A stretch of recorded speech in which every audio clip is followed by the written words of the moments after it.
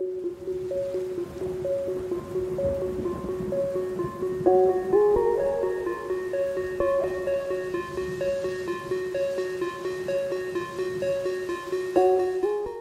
guys, I'm finally back with a new DIY. I'm super excited for these ones. Today we are going to take these mules.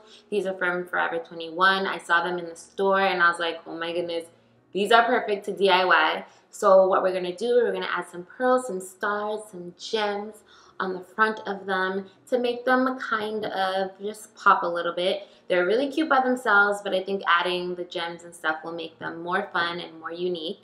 I don't know who I was inspired by for these ones. I think I just kind of thought of the concept on my own that these would be a cool idea. I think Gucci maybe had a pair similar, I'm not sure. But yeah, that's what we're gonna do today. So I'm gonna show you how I create these shoes. Don't forget to use the hashtag MissAnoshaDIY if you try any of these DIYs. I'm going to walk you through how I do this. It's gonna be super easy and simple. So let's get started. So all you're gonna need for this DIY are a pair of shoes, a glue pad, glue. I'm gonna use the Quick Hold E6000. If you don't use the Quick Hold and you use regular E6000, the gems and stuff will slide a little bit because it doesn't hold quickly. So I like to use the Quick Hold on projects like this so that the gems kind of stay in place. You'll have a little wiggle room with moving them around, but for the most part, once they're on, they're on. So just you kind of have to be a little more decisive when you're using this glue. And then you're going to need some pearls, some rhinestones, some stars, like whatever you want to put on the front. It doesn't have to be what I put, but that's what I'm choosing to use. And then I'm going to use some toothpicks because it's just easier to pick up the gems and everything with toothpicks as opposed to like tweezers because they're really, really tiny. So what I'm going to do is I'm going to start with the first shoe and kind of create my own pattern, and then on the next shoe I will just copy what I did on the first shoe. So I'm gonna start with placing the stars on the shoe, and then from there I'm gonna add the pearls and the rhinestones around that. So now what I'm gonna start with is just taking the glue and then putting it on the star. So the toothpick makes it easier because it is a smaller surface area, and then I'm just going to place it on the shoe, just like so.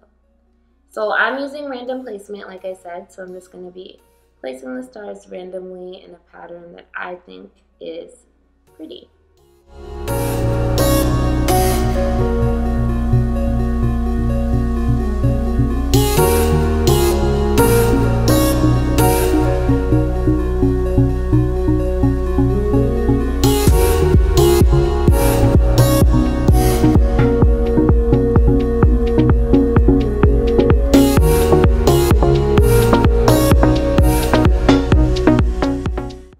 So we have the stars on.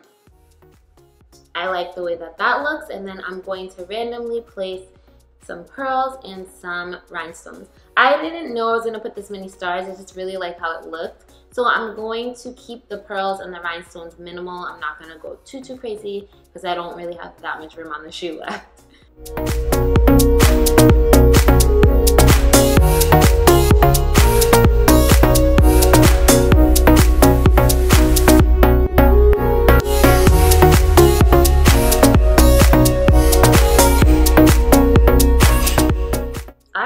So I knew I was gonna love these. Like sometimes I think of stuff and I'm like, I'm gonna love this, so I need to make this right now. And that's kind of how I felt about these shoes. I was like, I just saw it and I was like, I gotta make these shoes. So I already love how it looks. It's so cute. It's so cute. I love them. So I'm gonna go ahead and do the other shoe and then I'll be right back. And when you're done, they look like this. I love how they turned out. They are so fun. I can't wait to wear these like every day. Maybe not every day, but you know, I really love how they turned out. If you decide to make these shoes, be sure to hashtag MissAnoshaDIY so I can see your creations. I love seeing everything that you guys create. So make sure to hashtag and then I will feature you on my stories because I want to see what you're creating out there. If you like this video, give it a thumbs up. share it with your friends, and don't forget to subscribe. I'll see you guys next time.